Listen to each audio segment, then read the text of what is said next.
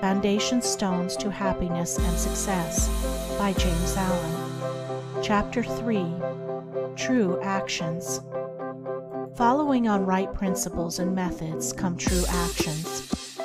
One who is striving to grasp true principles and work with sound methods will soon come to perceive that details of conduct cannot be overlooked, that, indeed, those details are fundamentally distinctive or creative, according to their nature, and are of deep significance and comprehensive importance, and this perception and knowledge of the nature and power of passing actions will gradually open and grow within him as an added vision, a new revelation.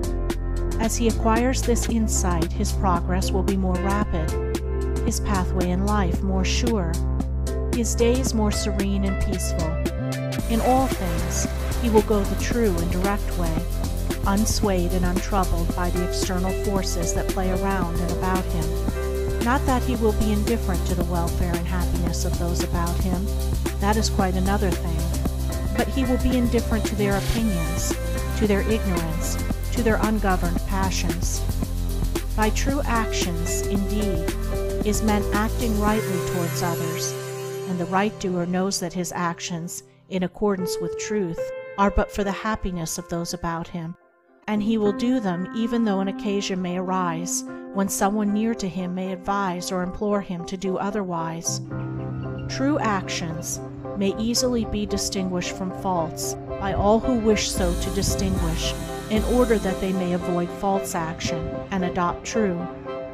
As in the material world, we distinguish things by their form, color, size, etc., choosing those things which we require, and putting by those things which are not useful to us. So in the spiritual world of deeds, we can distinguish between those that are bad and those that are good by their nature, their aim, and their effect, and can choose and adopt those that are good and ignore those that are bad. In all forms of progress, avoidance of the bad always precedes acceptance and knowledge of the good. Just as a child at school learns to do its lessons right by having repeatedly pointed out to it how it has done them wrong, if one does not know what is wrong and how to avoid it, how can he know what is right and how to practice it?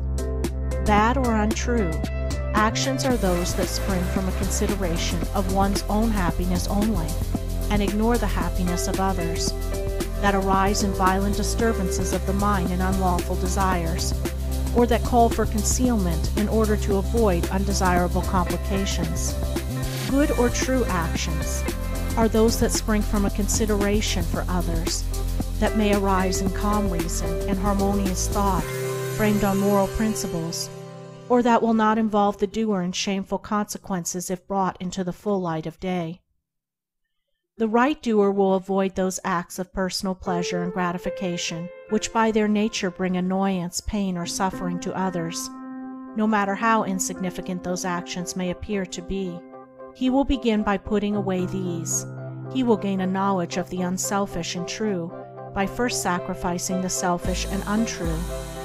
He will learn not to speak or act in anger, or envy, or resentment, but will study how to control his mind, and will restore it to calmness before acting. And most important of all, he will avoid, as he would the drinking of deadly poison, those acts of trickery, deceit, double-dealing, in order to gain some personal profit of advantage, and which lead, sooner or later, to exposure and shame for the doer of them.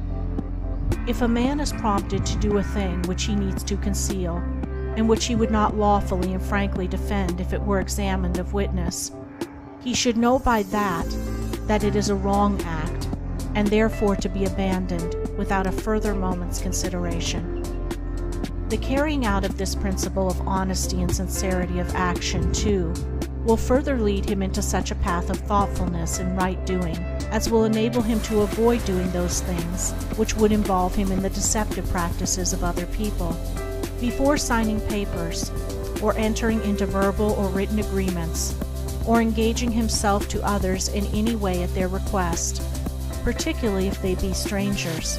He will first inquire into the nature of the work or undertaking, and so, enlightened, he will know exactly what to do, and will be fully aware of the import of his action. To the right doer, thoughtlessness is a crime.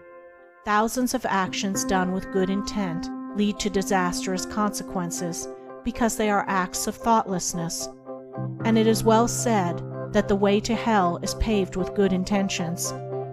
The man of true action is, above all things, thoughtful. Be ye therefore wise as serpents and harmless as doves. The term thoughtlessness covers a wide field in the realm of deeds. It is only by increasing in thoughtfulness that a man can come to understand the nature of actions, and can, thereby, acquire the power of always doing that which is right. It is impossible for a man to be thoughtful and act foolishly. Thoughtfulness embraces wisdom. It is not enough that an action is prompted by a good impulse or intention. It must arise in thoughtful consideration, if it is to be a true action. And the man who wishes to be permanently happy in himself, and a power for good to others, must concern himself only with true actions. "I did it with the best of intentions" is a poor excuse from one who has thoughtlessly involved himself in the wrongdoing of others.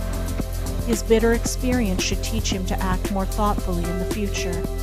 True actions can only spring from a true mind, and therefore while a man is learning to distinguish and choose between the false and the true, he is correcting and perfecting his mind, and is thereby rendering it more harmonious and felicitous, more efficient and powerful.